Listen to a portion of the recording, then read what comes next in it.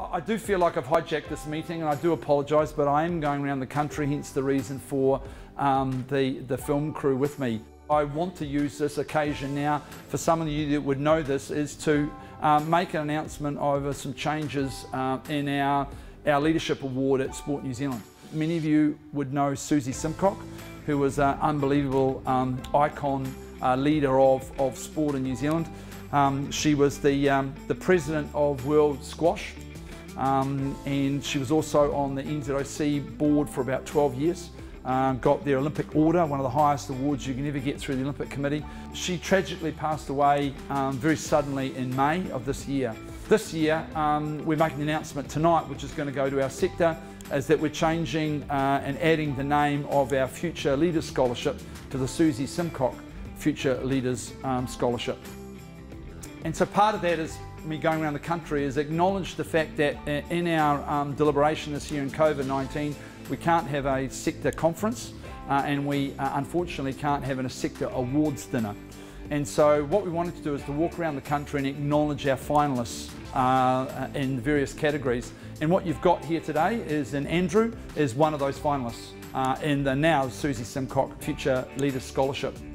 Recognition, I think, Andrew, for you and the others that were finalists, of just how bright and wonderful the future is for sport in New Zealand with the capable people like Andrew. Your commitment, your empathy for people, your leadership of transformational projects, your communication style and skills, your development of yourself, development of your staff and growing them, the recognition not only of what you've done for council roles that you've had, but also this organisation, and also your volunteer work that you do, both in school board and in your health agency that you're involved in, all culminates together in recognising you as a future leader. So we did want to acknowledge and say thank you for being a finalist. We're going around the country doing that and recognising those in front of their boards. So that's what my journey is today.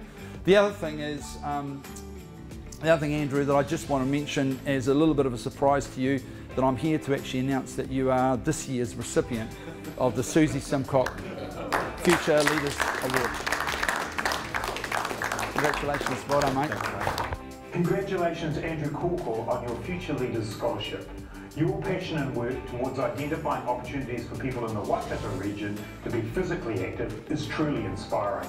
It's no easy task leading teams through change and transformation, but you have continued to do so throughout your time at Sport Waikato.